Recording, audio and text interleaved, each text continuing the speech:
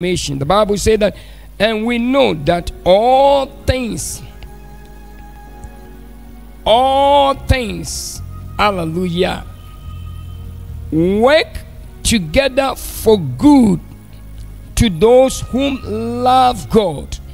Hallelujah. So in life, if you love God, whatever happened in your life, you thank God.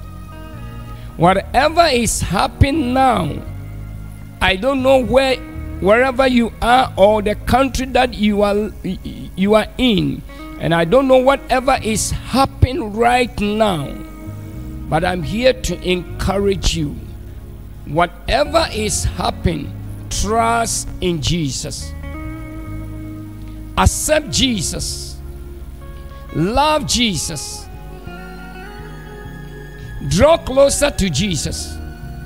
Because this is the word of the Lord concerning you and me. If only you believe the word of God.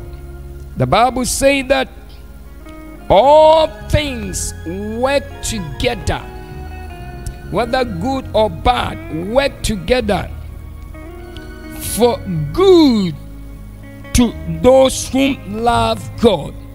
Do you love God? Maybe you don't love God. You love the things of the world more than God. And because of that, you don't have time for God. All your love is for the things of the world. That's why you don't love God.